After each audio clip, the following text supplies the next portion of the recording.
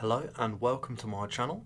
In this video I plan to show you the basic how-to on how to create a sphere. To begin so, you're going to want to open a part in Autodesk Inventor. Once you have a part open, you want to start a sketch on any face that you like, and then we're just going to put in a circle.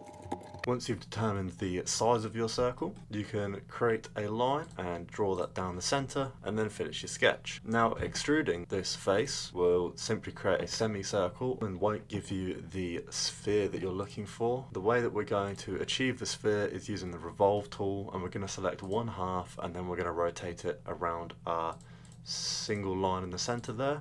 And now you'll see that we have our sphere made. If you're a beginner to Inventor and looking to improve your skills and do more much like this, then I have a course up on Udemy, Autodesk Inventor, Tools and Basics for Beginners. Feel free to enroll there and begin your learning today.